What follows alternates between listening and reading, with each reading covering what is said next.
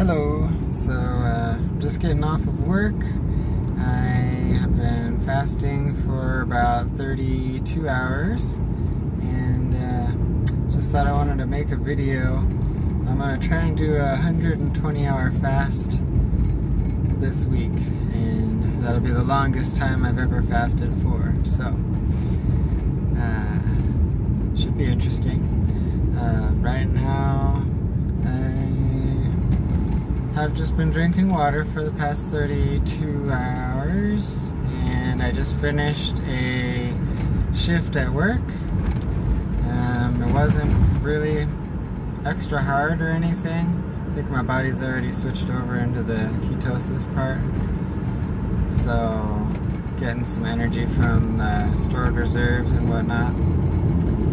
And my stomach feels pretty empty. It's not like painful or not getting really bad hunger pains.